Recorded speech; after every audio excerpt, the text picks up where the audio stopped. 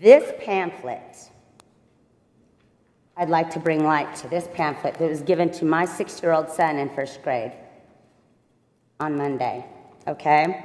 Because this is a serious problem right here, ladies and gentlemen. Let me tell you, this is no joke. Where am I at here? I wrote this whole thing out so I could be straight with my thoughts. The fact that you want to cancel Columbus Day in exchange for Indigenous Peoples Day, however, you also want to keep Thanksgiving. Because I had a hard time on Monday night explaining to my son why it is we celebrate Thanksgiving. If Christopher Columbus was such a SOB to everybody, why in the world 1 month later would they sit down at a beautiful feast and give thanks for what they had? Because it just doesn't make any sense to me, right? I mean, it just doesn't make any sense. Okay, where am I at here? So, this is really about going against Big Brother, which is what I think it is, pushing back against a Big Brother.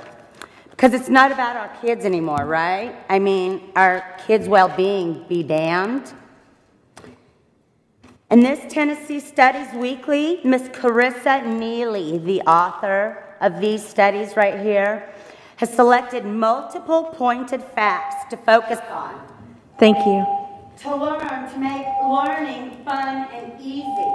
Ma'am, your time has expired. When I asked my 6-year-old son if he knew what Columbus Day was, do you want to know what he told me? Our next guest. He said, yeah, it's when Christopher Columbus sailed to the New World and killed all the people so he could take their land and their gold. The one fact that my 6-year-old son learned from your Ma'am, your time is over. In school was Christopher Columbus sailed over here to kill people.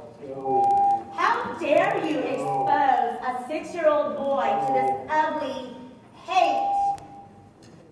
Our next. I'm the border man of Arizona where I grew up. I was raised. Your time is expired, ma'am. Thank you for your time. Indian people, the Zuni Indian people, and they are Native American. They are not American Indians. That is very offensive to them, as a matter of fact. And I guarantee you that instead of worrying about Indigenous Peoples Day, ma'am, they are more concerned with the fact that they cannot buy bread and milk to put on their shelf. Ma'am, you're being disruptive.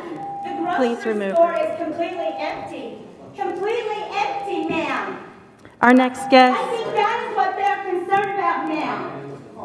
I don't think it has anything to do with the vaccination and covering our mouths and silencing our voices. Our next guest is Barbara Dillman.